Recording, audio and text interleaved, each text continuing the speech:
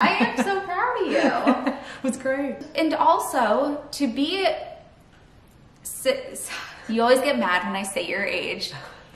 To be 20 plus 40 and to hear from the doctor, you know, your cardiac risk ratio is 5.8. How can you not say, oh my God, give me the pill, give me the potion? Right. So yeah. I really, really commend you for stopping, taking a breath and saying, okay, I'm gonna try this through diet, as opposed to saying, give me the pill, because it's scary when you read all those numbers, like, oh my God, I have to get a hold of this. Right.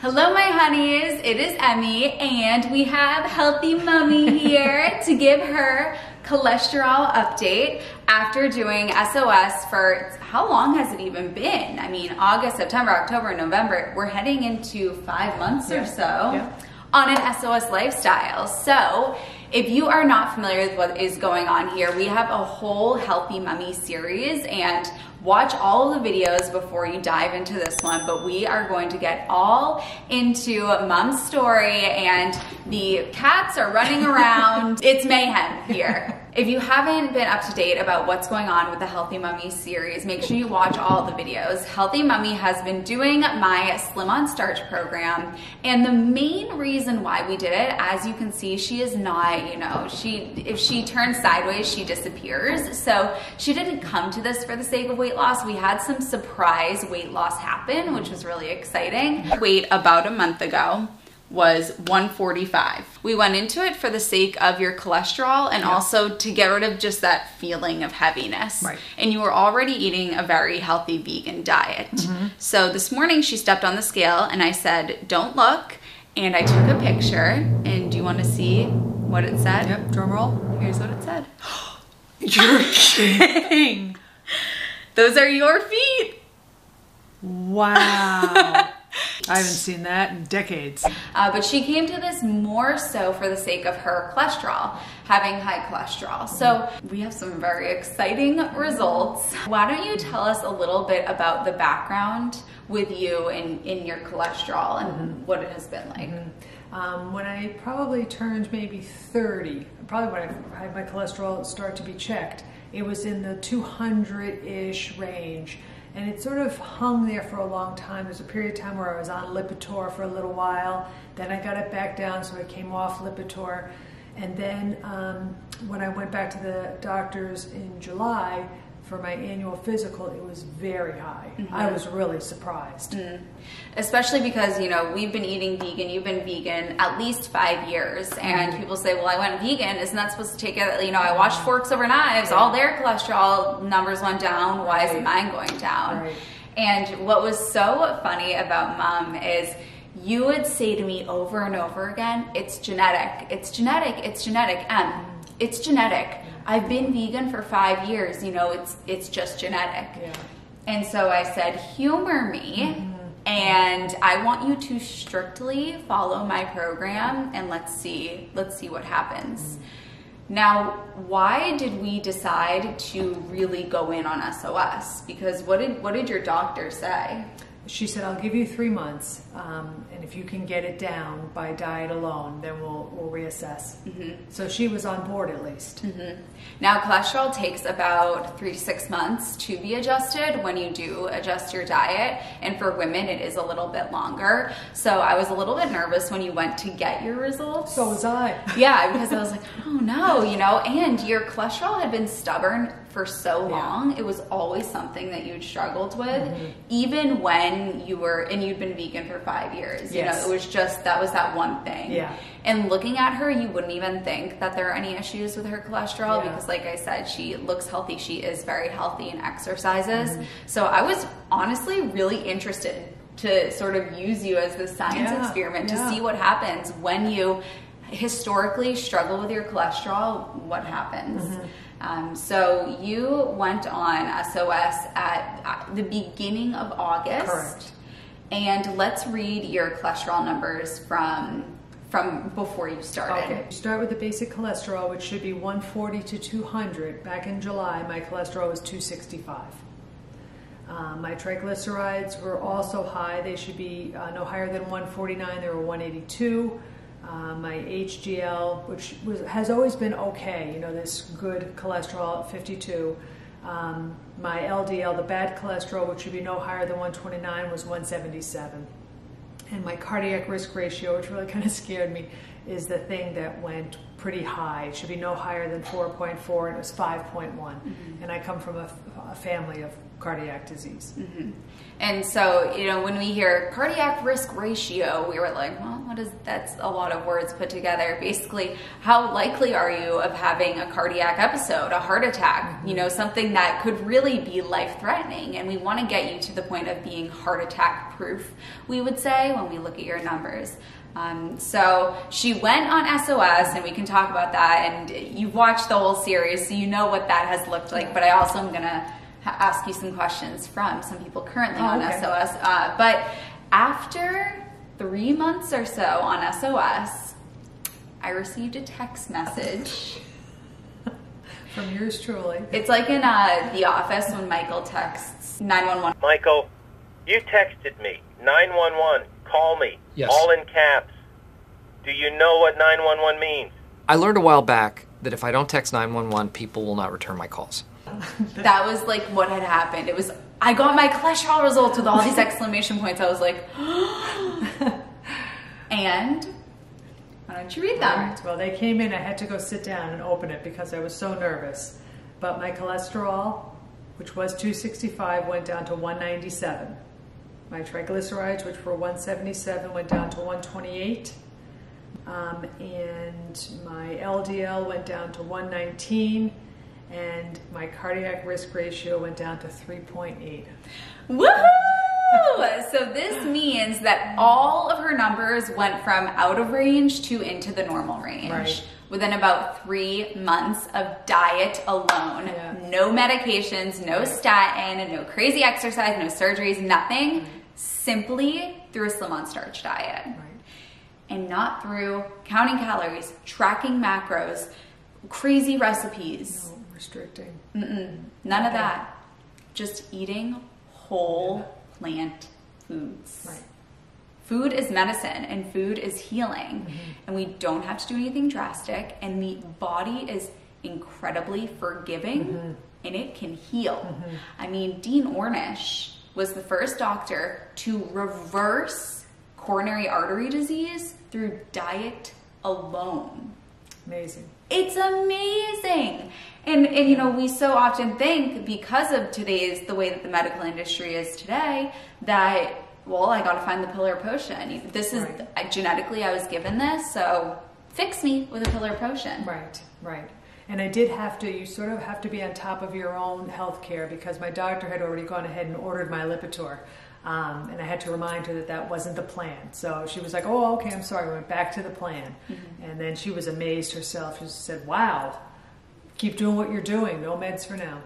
Yeah, so it's fantastic news. And we are very, very proud. Yeah, proud. Thank you. Thank you. I am so proud of you. It was great. Yeah, well, and also to be, you always get mad when I say your age. To be 20 plus 40 and to hear from the doctor or to read those results, you know, your cardiac risk ratio is 5.8.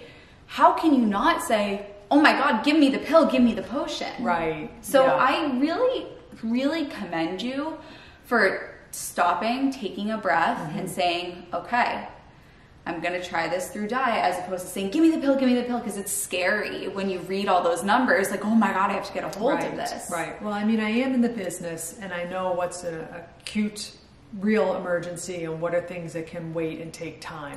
And this is one of them, and it was worth it. It was worth the wait. How did you muster up that bravery to not just go for a pill or a potion? Because I've been down this road before. I didn't get this way quickly, and it's not a problem that's going to be fixed quickly. Even if you take medication, it's going to be several months before that cholesterol comes down. But I am really amazed.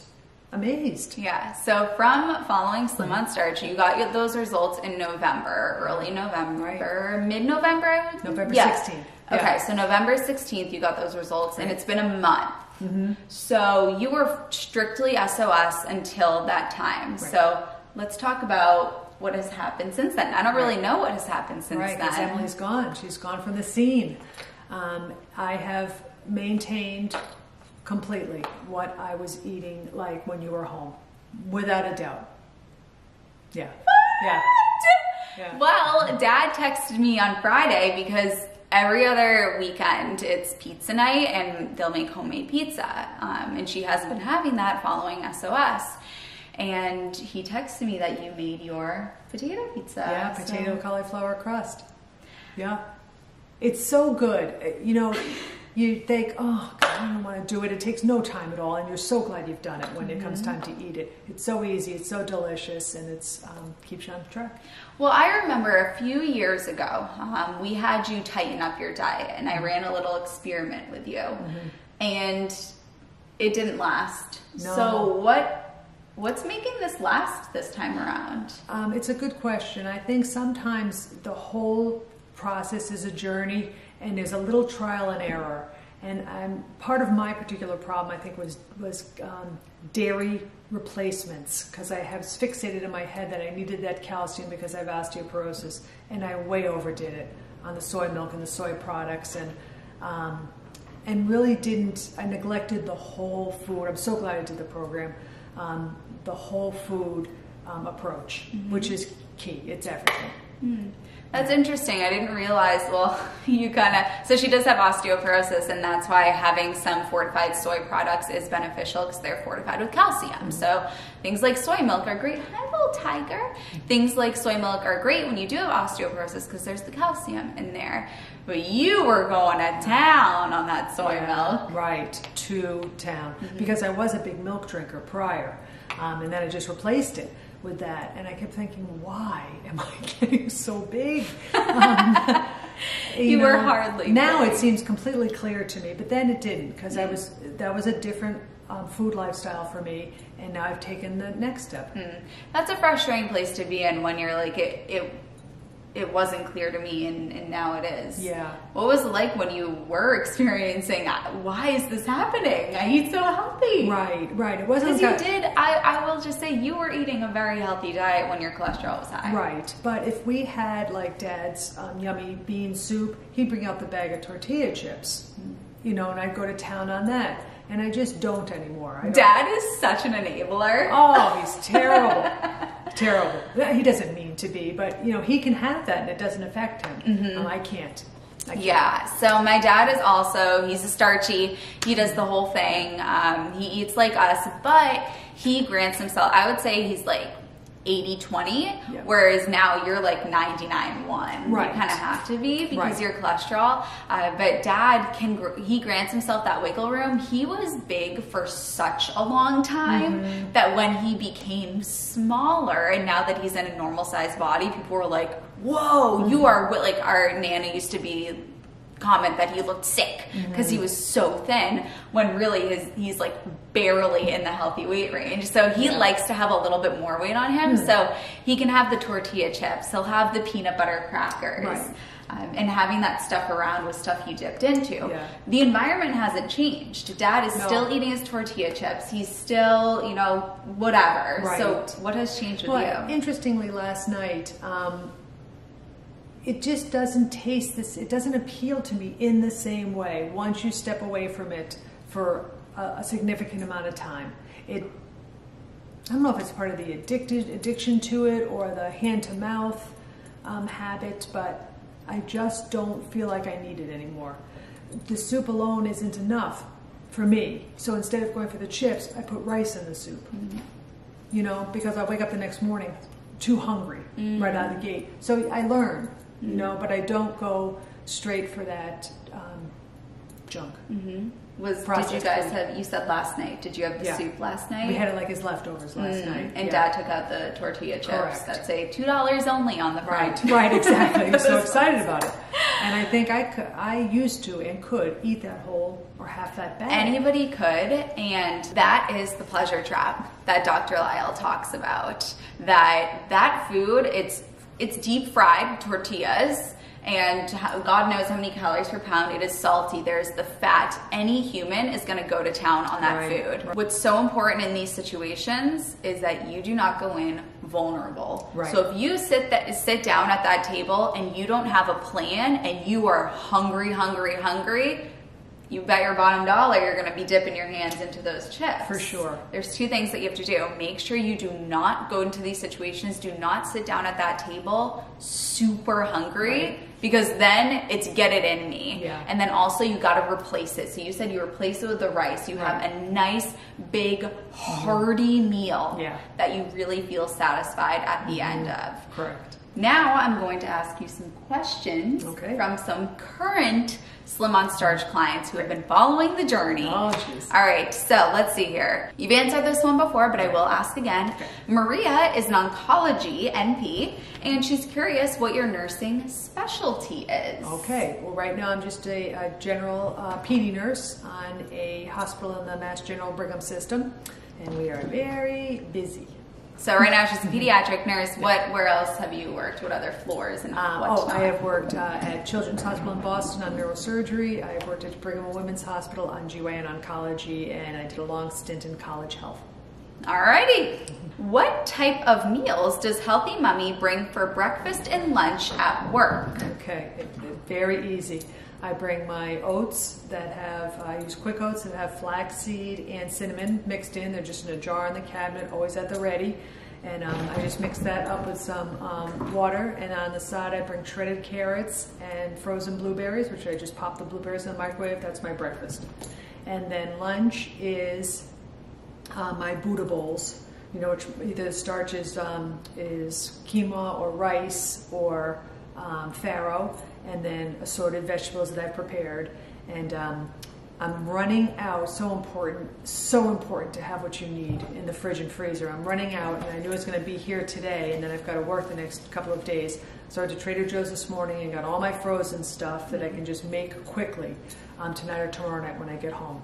I have to say, the #1 determinant of success on this program and in anything you do is two things: preparation and consistency. Agreed. So preparation is by far in the SOS program, the #1 determinant of success is those that have, this is my prep day, non-negotiable, and making it like a religion. Yeah. Like every Sunday you go to church, every Sunday you do your prep. And it's a non-negotiable. Put it in your calendar if you need to, because a Sunday well spent brings a week's content. Yes. And if you are prepared, all you got to do is pop it in, and that's that. Easy.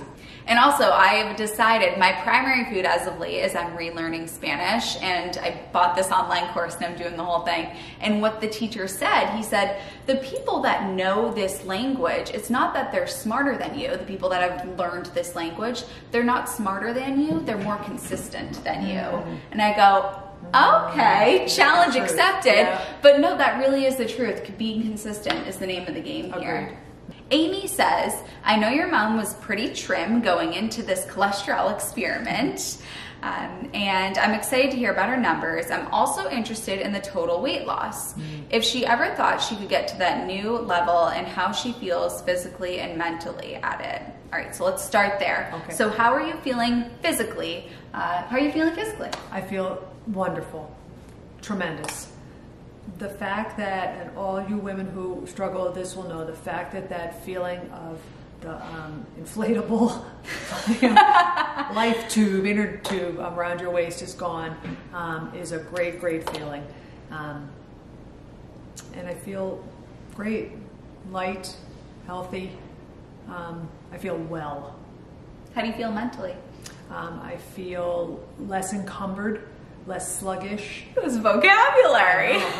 I sleep better, less anxiety about, oh shoot, what do I have for lunch today? Or everything makes life easier. All right.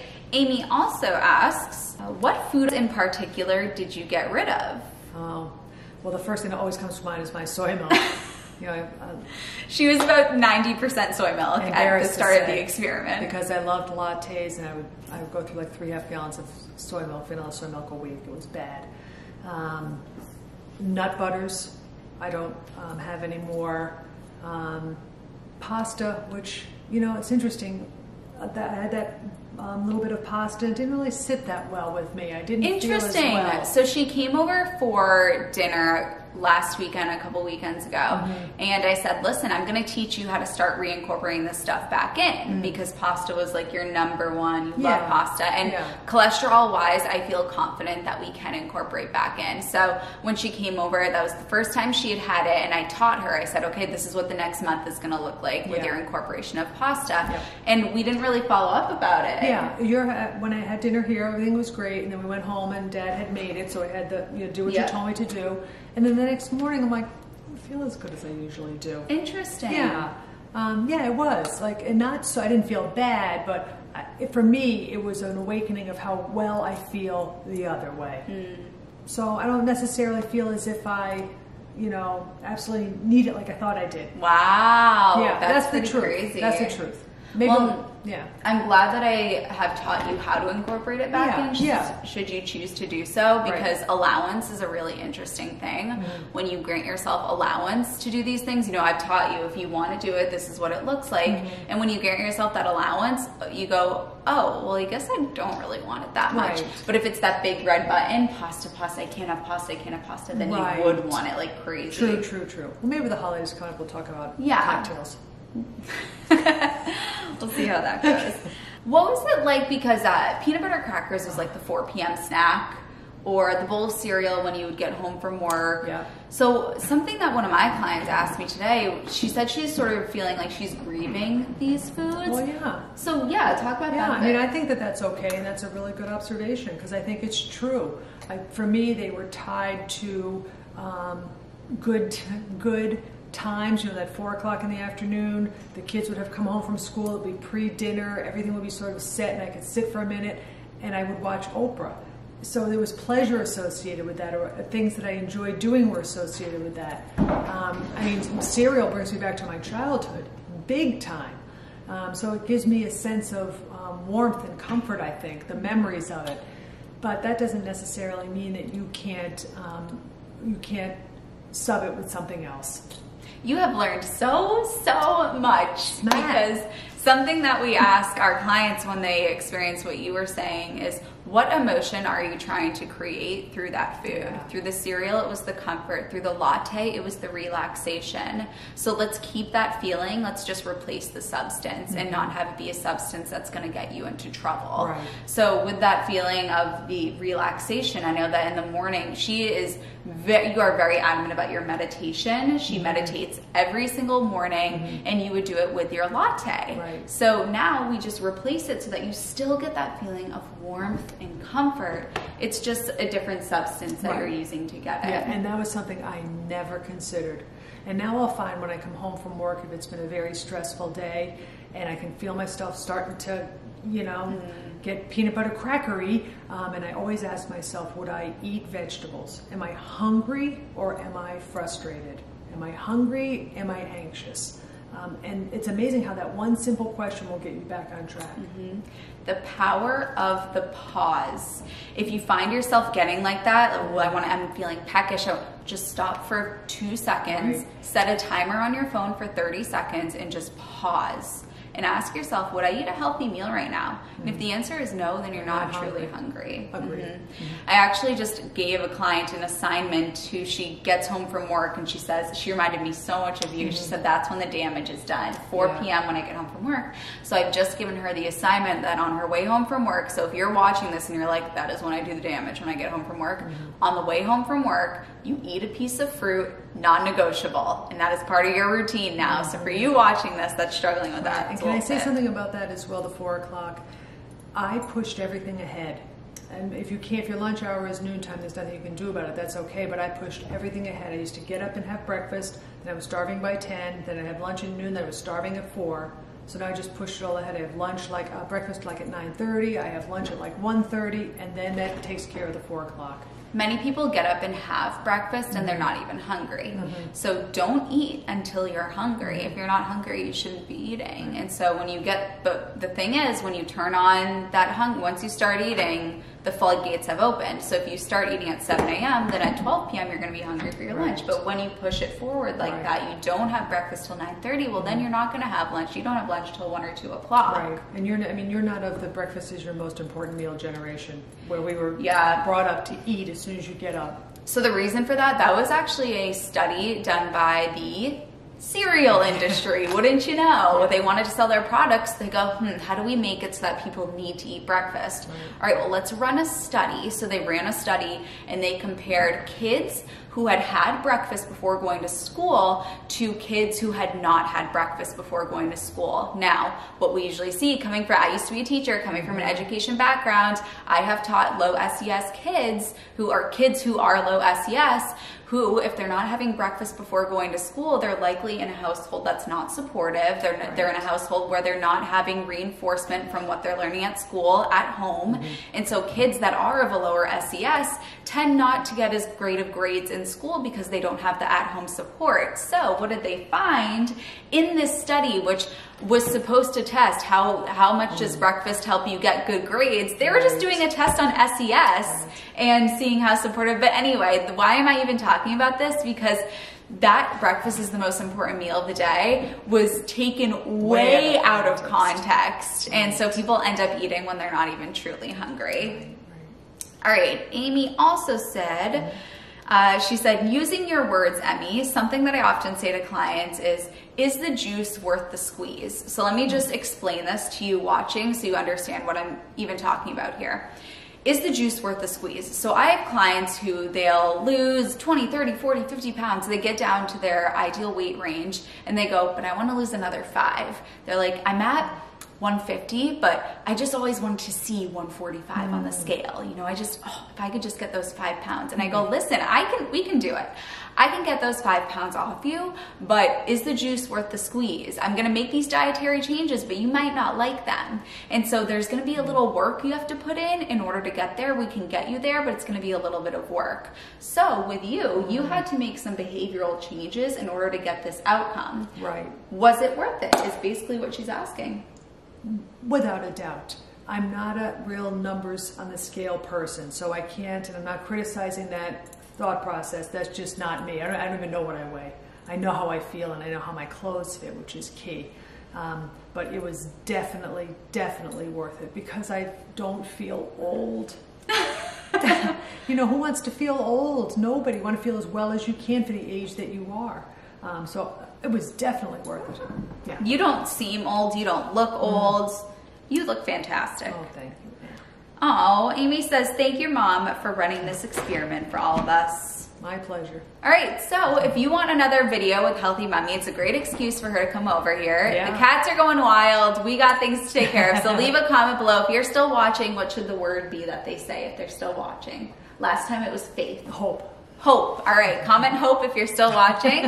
And I will see you in the next one. Bye.